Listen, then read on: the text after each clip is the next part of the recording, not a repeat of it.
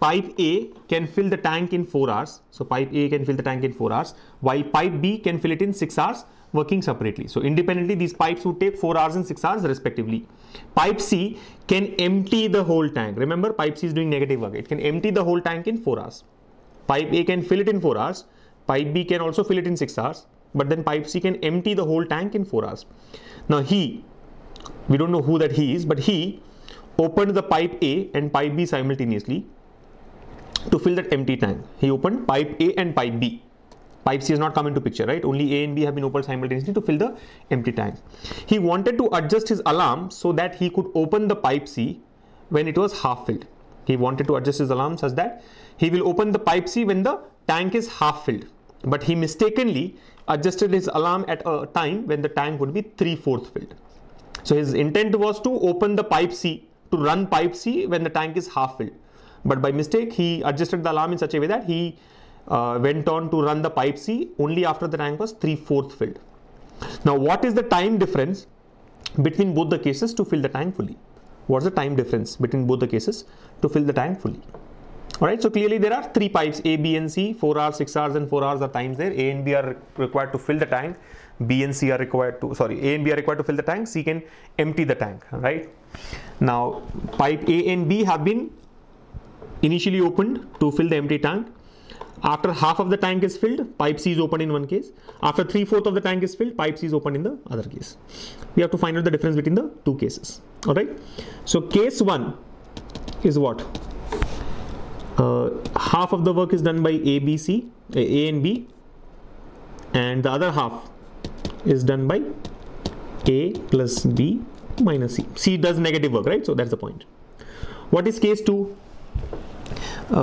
Case 2 is where 3/4 of the work is done by A and B, and 1/4 of the work is done by A, B and C.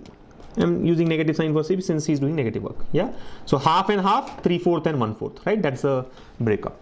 Now let us first find out the time required when both A and B are working together and when all A, B and C are working together, right? So when A and B work together, how much time will it take to fill the tank? See, you know, when two persons are working together, the time required is AB by A plus B. So 4 hours and 6 hours. So the time required will be 4 into 6 by 4 plus 6. So that's like 24 by 10, 2.4 hours. 2.4 hours, which is like 120 plus 0.4 hours is what? 24 minutes, right? 120 plus 24, 144 minutes. Yeah. I mean, just in case we have to do a breakup. So A and B together will be able to fill the tank in 144 minutes or 2 hours and 24 minutes. Yeah, any format that you want. 2.4 hours, 2 hours, 24 minutes or 144 minutes. What happens when all A, B and C work together? A, B and C work together. I'm using negative sign for C since it is doing negative work. Yeah. Now either you can use the formula ABC by AB plus BC plus C or go by the unitary method. What's the unitary method? Take their capacities. A's capacity is 1 by 4, B's capacity is 1 by 6, C's capacity is minus 1 by 4. C is doing negative work. 4 hours, the capacity is 1 by 4. 6 hours, capacity is 1 by 6. 4 hours, again the capacity is 1 by 4, but since C is doing negative work, you have to consider a negative sign. So overall capacity comes out to be 1 by 6, which implies the time required is 6 hours. You're able to follow. So when A and B are working together, they can fill the tank in 2.4 hours, 2 hours and 24 minutes or 144 minutes. But when all A, B and C are working together, they take 6 hours to fill the tank. That is it. Now based on the amount of work that they are doing, fill up the values and do the difference, calculate the difference. So what happens in this case? Time required. See, A and B can do the full work in 144 minutes. So they will do half of the work in half of 144 minutes. Plus half of, let's calculate in terms of minutes. It will be easy. 6 hours is how much? 6 hours is 360 minutes. Yes or no? So that we have a common unit in both the sides. 360 minutes. So half of 360 minutes. How much is that? This is 72. Yeah, 72 and this is 180. So 52 minutes. Right? How about the second case? The time required is 3/4 of 144 plus 1/4 of 360. Simplify. So this is 90. This is 3/4 of 144 would be what? 108. Yeah. 36 times 3, 108. So this comes out to be 108. What's the total time? 108 plus 90, 198.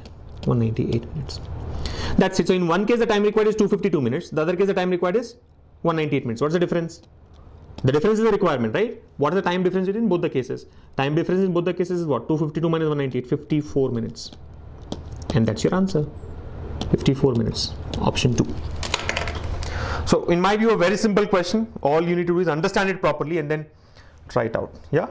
So find out the time, and many of these steps can be cut down. Like, let me highlight all that is not needed here. Like for example, when you're doing it yourself, you don't have to write half of A plus B plus half of A plus B minus C, or 3/4 of A plus B and 1/4 of. Don't waste your time in all this, right? You just do this calculation. One is this calculation. I mean, this has to be done. This is not red. This would be, I mean, this is required. What I'm saying is this is required. Whatever is in red is not required. Yeah. So what you do here is this, right? Just do this calculation. Time required when both of them are working together. Time required when all three of them are working together. And based on that, substitute the values. I mean, these calculations you have to do very quickly. That's it. Play with the numbers. You just have to play with the numbers. There's not much of paperwork here. Alright, so cut down the number of steps and yeah, try and get the answer as quickly as possible. Option 2, 54 is the final answer.